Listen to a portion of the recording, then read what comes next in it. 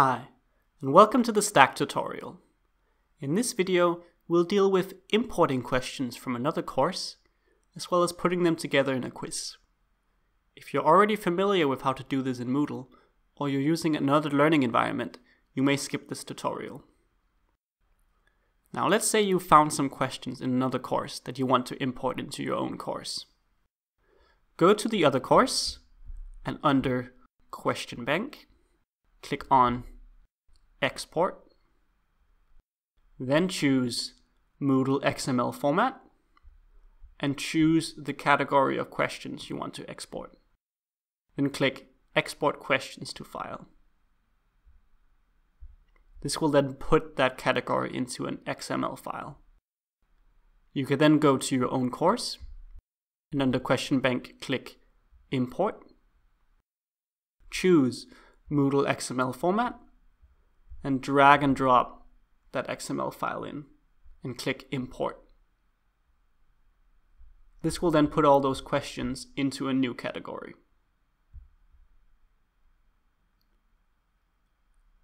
You can also export individual questions by going to that question, going to Question Tests and Deployed Variants, and then choosing Export this question, which will also put it as an XML file. Now, if you've collected a good selection of questions, either made them yourself or imported them, and you want to put them in a quiz, go to your course and click Turn Editing On. And under a topic, click Add an Activity or Resource, and then select Quiz and click Add. You can then give it a name and a description, and then you'll have a lot of options for the quiz behavior. First off, you can set when the quiz opens and closes, if you choose to enable that feature, as well as the time limit. You can choose how many attempts are allowed. And then you can pick a question behavior. The question behaviors dictate how many attempts students are given and how penalties are distributed. The most important ones are immediate feedback. Immediate feedback only lets students have one try at each question, but will give immediate feedback. Deferred feedback is similar, but does not give feedback until after some given date. This might be useful for something like an online examination. Adaptive mode lets the student have as many tries as they want, but deducts a penalty from the total score each time the student got the answer wrong. Interactive with multiple tries is similar, but you only have a limited number of tries.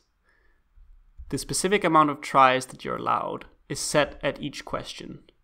If you go to the question and then to the options section, you can see that there are hints, by default 2, but you can add more. When the question behavior is set to interactive with multiple tries, the amount of attempts that is allowed is one more than the amount of hints given in each question. So if you fill these two hints out and added that question behavior, the student would be allowed 3 tries, and after each one a hint would be shown. Under Review Options, you can select more specifically what you want the student to see when, either during the attempt, immediately after the attempt, later while the quiz is still open, or after the quiz is closed. There are a lot more options for quizzes, but these are the most essential ones. Click Save and Return to Course.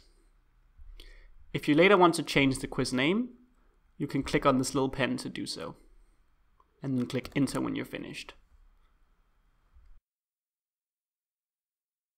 You can click Edit and edit settings if you want to edit the quiz settings later. To add questions, click on the quiz, and then click Edit Quiz. Here you can add either a new question or a question from your question bank. A new question could be any of the Moodle types, including something like a description, or you could add a new stack question. In this case, we might add from this question bank we added all these 4 example questions we've been working with so far. That concludes this tutorial. You should now be able to import questions and create a simple quiz in Moodle.